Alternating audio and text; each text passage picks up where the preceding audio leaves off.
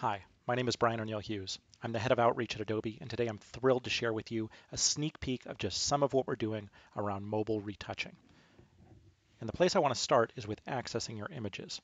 Now, of course, you'd expect to be able to access your mobile images, but wouldn't it be great if you could get to high resolution files as well?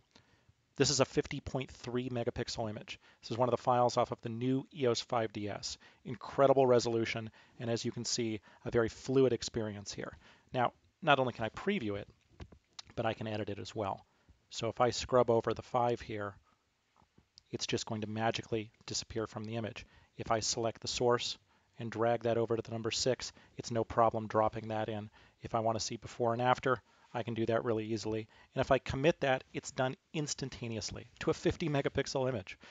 Okay, so let me show you just a little bit more of what I can do in here. Let's grab this file of the car and let's zoom in here.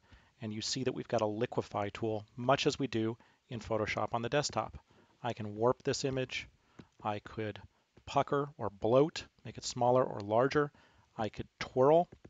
I could actually completely reimagine this. And of course, I could reconstruct it as well. I could do all sorts of really fun stuff with the image.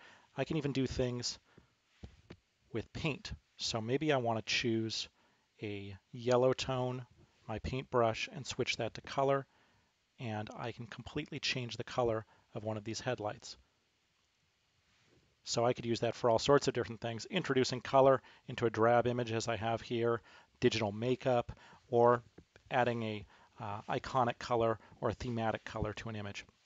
Okay, let's do one more thing here. Let's add a vignette to this image. It's in a warehouse, it's sort of this gritty aesthetic. I want to make it even darker.